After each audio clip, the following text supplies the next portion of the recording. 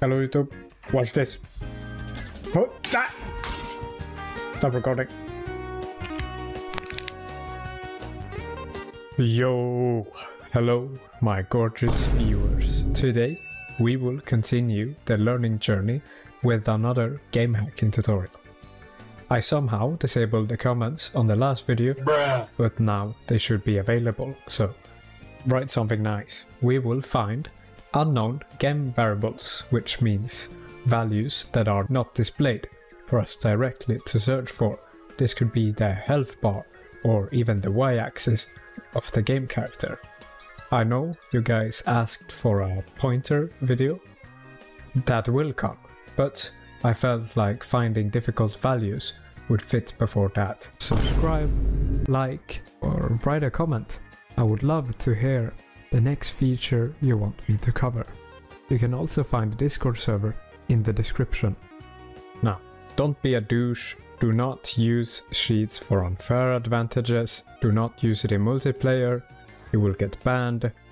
Just don't do it. All Swedz C# tutorials are designed with multiplayer disabled. Now enjoy this tutorial. Alright, so welcome to today's showcase. We will, in this tutorial with Sheet Engine, find a value. This is the game Shantae. Find a value that is unknown to us, or the initial value is unknown. So, for example of unknown values, it could be the y-axis of the character that could be found using this method. You can find the fireballs you can see on the bar to the left. That value isn't shown really, but it is still there and you can find it using this method. And once we have the address and its value, we can change it to whatever we want, like unlimited fireballs. Alright, enjoy. Alright. So, welcome to today's tutorial. You will need Sheet Engine. I have a video on installing Sheet Engine, so make sure that you have the executable ready, like me, and have it running. Sheet Engine right here, and your game.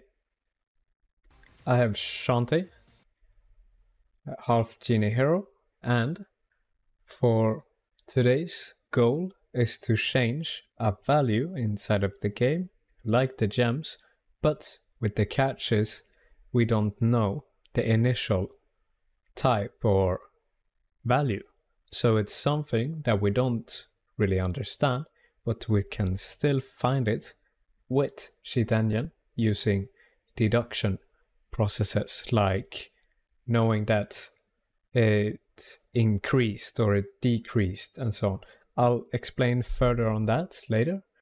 Just keep in mind that we don't really know what the value is. Let's, for this example, we will use the fireball ammunition.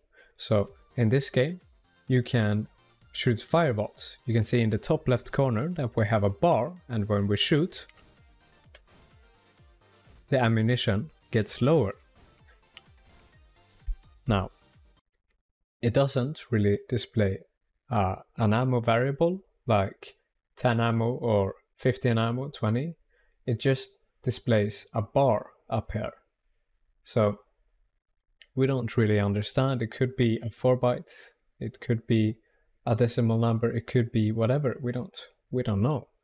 So what we will do is we will search for an unknown value. So we attach it, Sheet Engine, to the game, then search for unknown initial value. For the value type, you could, if you have a clue or you suspect it's a specific data type, you can change this value type to something, or just take all to catch all of the data types. But let's start with 4 bytes and do our initial scan. So it catched all of the values inside of the game, including this bar value, and to sort of filter out the faulty addresses, we will now change this value in a way that we can deduct it's from others. For example, we can shoot a fireball and then search for values that have decreased. So let's do that. We shoot a fireball, it decreased. We search for decreased value. Let's do it a couple of more times. Shoot fireball, search for decreased value. Shoot some fireballs, decreased value. Decreased value.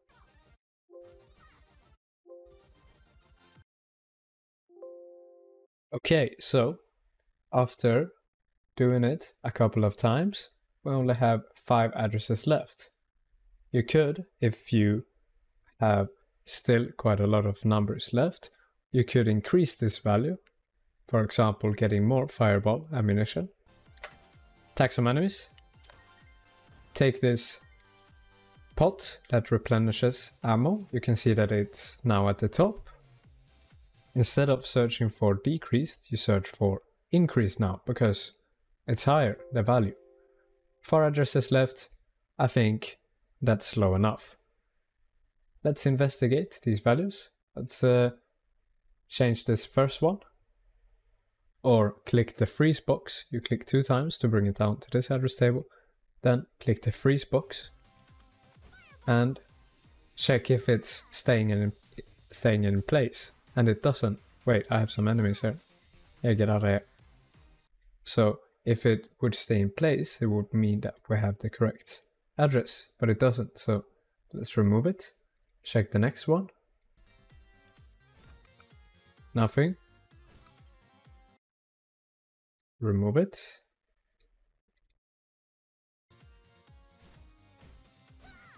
Still nothing. And that leaves us to our last address in the search results. And if we click the freeze box here,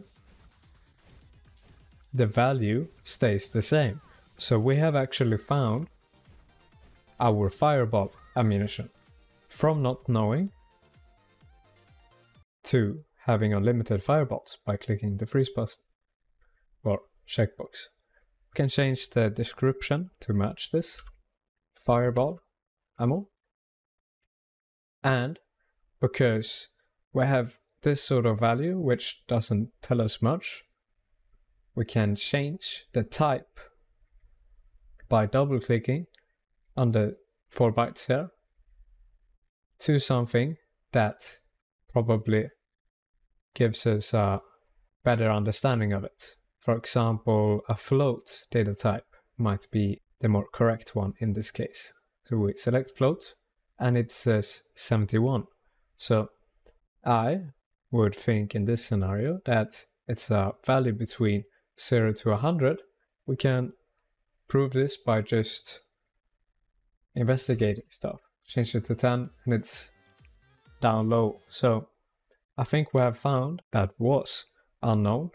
Now it's known to us just by using logic and cheat engine. This works with most of the values in games. Make sure to write down in the comments on what I should cover next. I think pointers will be a good one to cover. Alright, see ya.